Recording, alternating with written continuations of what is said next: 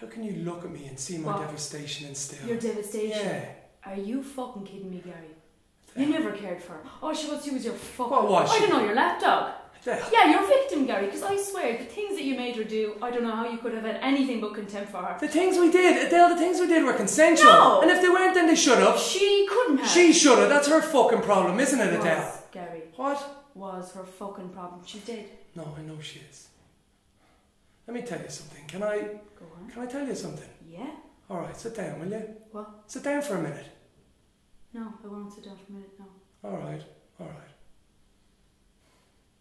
So I did, sometimes, fair enough, not treat her right. I'll admit it. Right.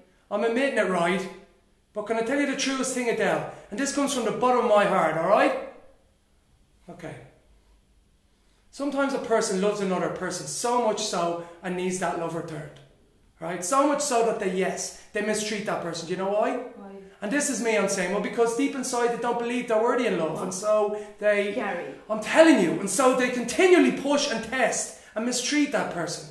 And then they say to themselves, well, if she can put up with it, if she can put up with it, then maybe she does. What? Love me. I mean, maybe she actually does love me. I mean, I know it's a terrible way to treat a person, I do. But it comes from the deepest insecurity. The deepest terror of not being loved. I've not been loved, like I said, not being worthy of love. And I know because... Gary, what? Just stop, would you? What the hell? Do you know something?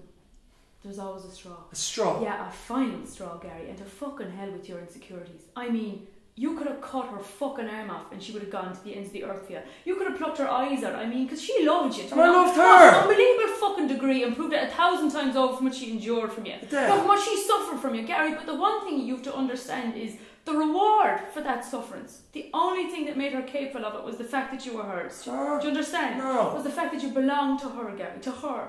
And as long as you did, well... Do you know why she killed herself? Why? Because she knew she lost you. What? That's why. Because she knew she'd lost me? Yes. Well, she hadn't lost me. What the hell are you talking about? Who was the other girl?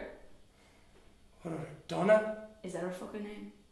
Oh, Jesus, that was just a fucking suggestion. Well, that suggestion, did it, Gary, share you with her? Yeah. Are you fucking mad? Did you love her? Donna? Yes. No, I didn't give a fucking shit about Donna. Well, Belinda told me otherwise. What? Belinda told me you said you were in love with her. That I said? Yeah. Well, that's fucking bullshit. I mean, I told her maybe I cared for the girl, but love her no. Why did you want them? Why did Belinda absolutely not? I told you I needed to. It was a test. Right. To confirm. Her love for you. Yes, do you get me now? I tested. Yes. This is so fucked up, I know. It is. But do you know what that is, Adele? It's a purging. Oh, what? To admit all this, to confess, it's a purging. And I know this may sound completely fucking mad, but I'm grateful. Yes, for the opportunity, to you for giving me. I know because... Harry. What? Can I ask you a really serious question? Yeah, of course you can. Do you have some sort of fucking autism or something? What the hell are you talking Something about? that prevents you from seeing beyond yourself. Like when someone's in pain, can you see that they're in pain? Of course I can. Does that mean anything Yes. to you? Then how can you be so fucking cruel and so self-fucking-centred? Fuck you, I told you. What did you tell Forget me? it, I'm not telling you again. You killed her. You made her life a fucking misery, a daily fucking misery, and then you killed her. And you know you fucking did. You're a fucking scumbag. Fuck you. You're a fucking disgrace. And you're a fucking bitch. Do you know what? Maybe I am. And you know what? If you were in any way capable of shame, which I can see or not, you'd be hanging your fucking head right now. No, you wouldn't be here. You wouldn't be able to show your fucking face. So can you please go? I don't want to talk to you anymore. Fair enough. I loved her. So you keep insisting. I did. And what she's done is going to haunt me for the rest of my fucking days. And you know what, Del? You're the one who's autistic. If you can't show any sympathy for or understanding, of anyone else's pain, you're the one who's fucked up.